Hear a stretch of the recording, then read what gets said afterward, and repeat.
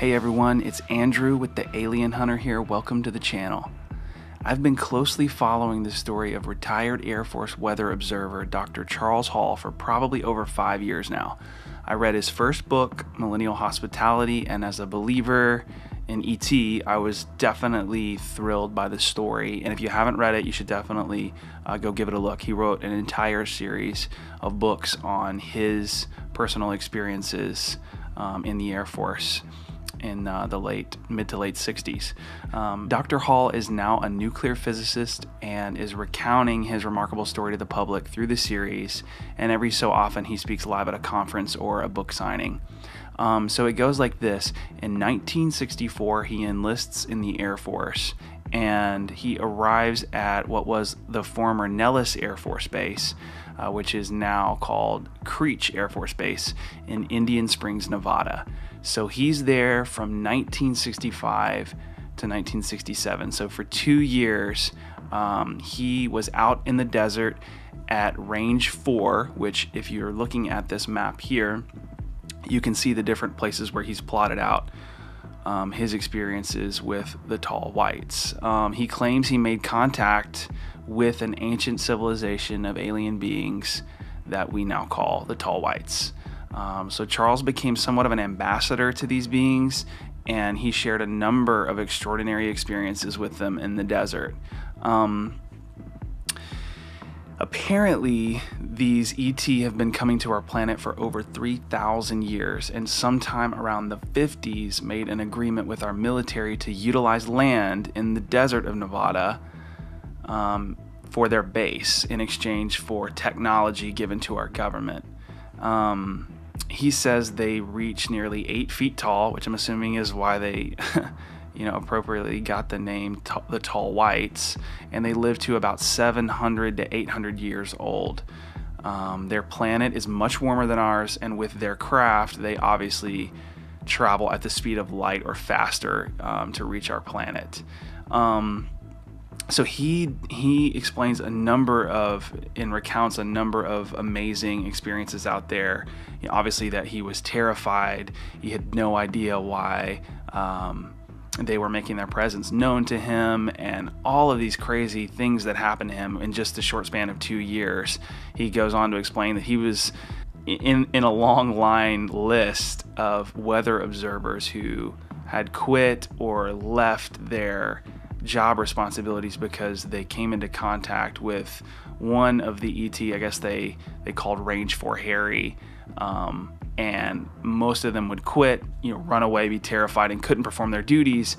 And it took until Charles came along in 65 to keep a weather observer at his location, Range 4. And so if you're looking at the map where he shows each individual location where he had interactions and encounters with the beings, you can see Range 4 and all the way through the valley there in Indian Springs, just off of the base.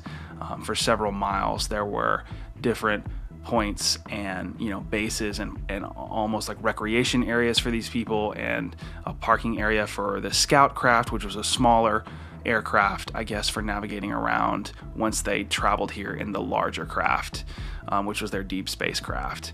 So he explains that their suits allowed them to levitate and put off a glowing white luminescent light, and that their electronics allowed them to communicate with him by placing thoughts in his mind.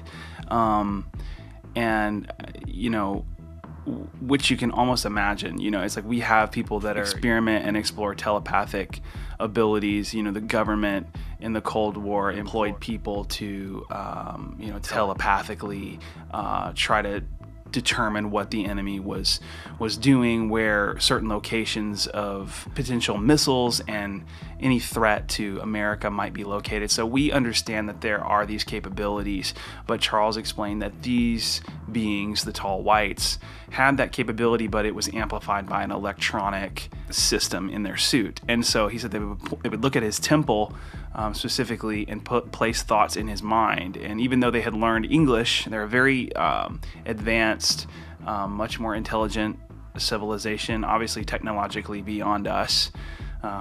Clearly they are advanced beyond our evolution at this point, and that's why they're here. And he did say that they would look at his temple, that they would place thoughts into his mind, and that's how he would communicate with them, that they were, you know, terrified really of humans, and that their bones were brittle, that they came obviously from another planet that was much warmer than ours, and they had to go back there if they got hurt in other places in the galaxy to heal properly, which is also interesting. But, you know, he explained the gravity force field of the Earth, you know, that we have gravity waves, and so when they come in, their ships are unstable because our gravity flows in waves across the Earth, and so almost like the ocean, our gravity waves resonate and vibrate, I guess you should say, and so as they come in, you know, their craft are unstable because those waves are flowing, and they're trying to stabilize their craft. And apparently that is also why they explained to him that they would come in and out of our atmosphere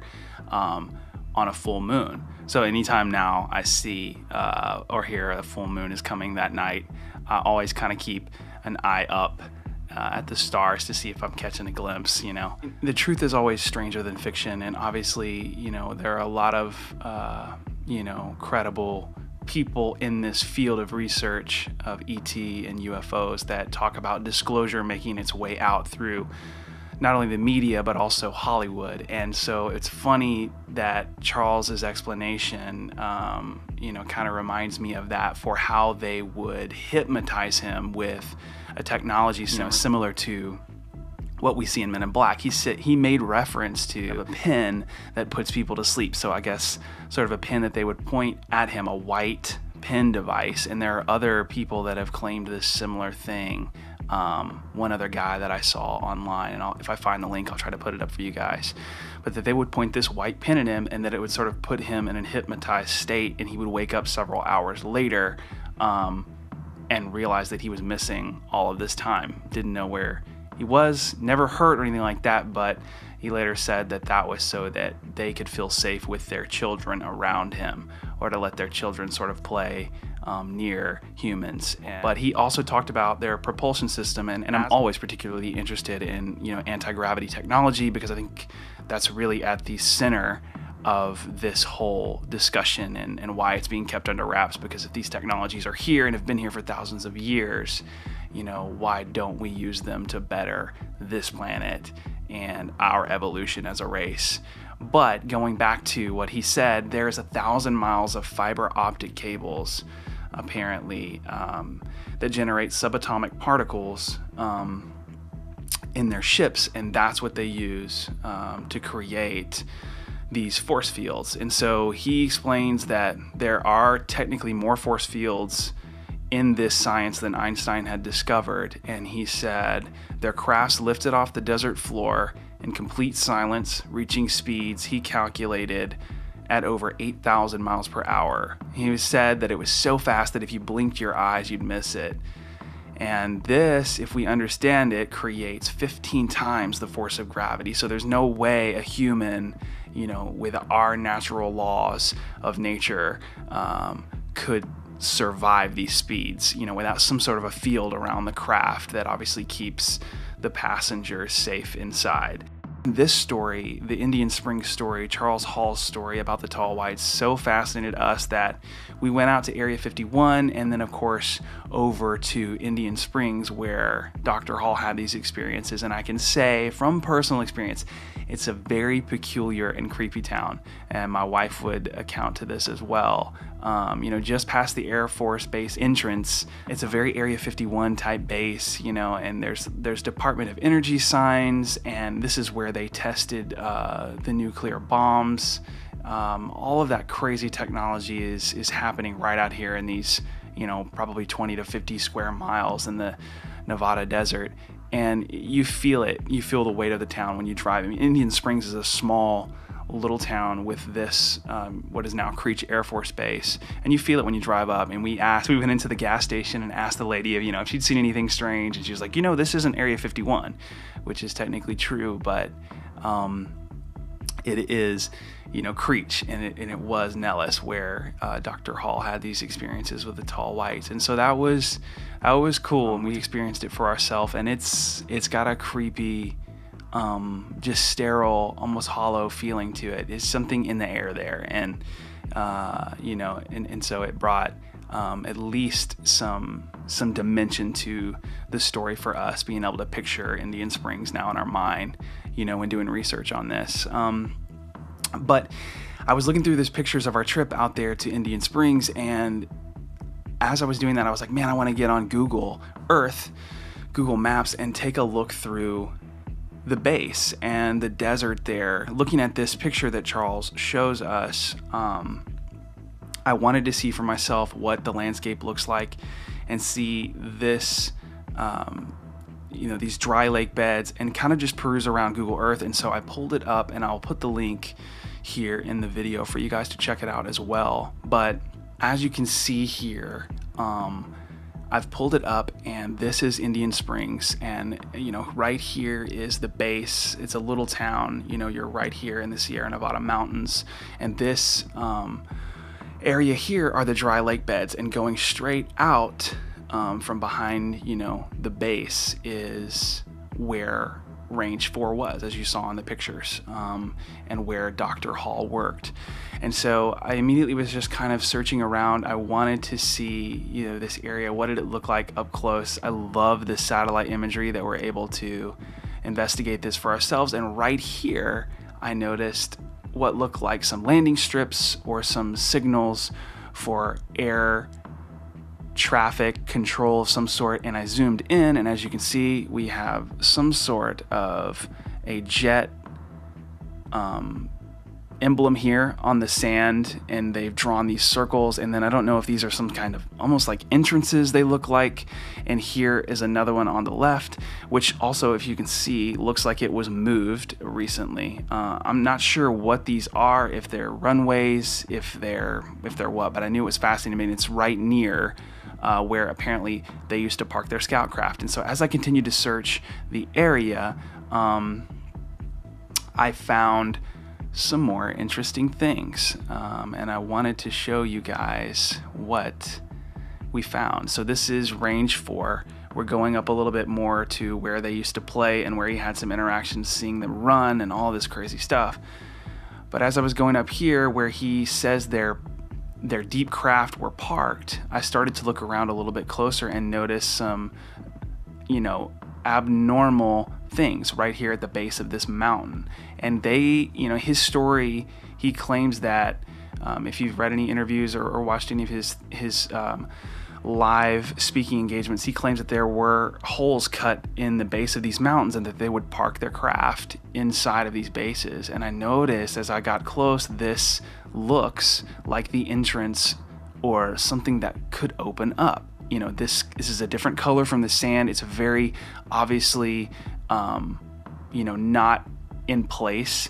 And then as I'm doing as I'm digging around, I noticed this incredibly luminescent glowing orb off to the left. I don't know, it's probably not even 0.2 of a mile away, and it looks like almost like a being. I mean, you can look at it for yourself. I'm putting the link below. As you zoom out, you can see it even from a distance, but it's right where he said he had these interactions with them. He said that they were luminescent with their suits on, and as you get even this close, you can see a very luminescent, glowing, what looks like some sort of anomaly in this photo, in this satellite imagery. And as you look around, you don't see it anywhere else. So my question is, what are these things?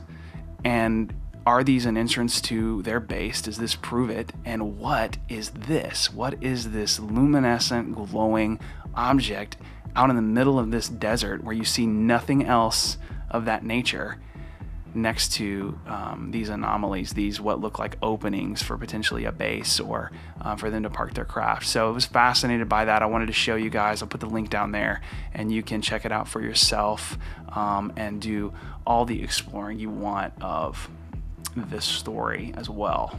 So leave a comment, tell me what you guys think. Make sure and subscribe to the channel. There's gonna be a ton more great content like this coming your way. Just sharing information and starting a dialogue here with you guys about these phenomenon and getting your input as well.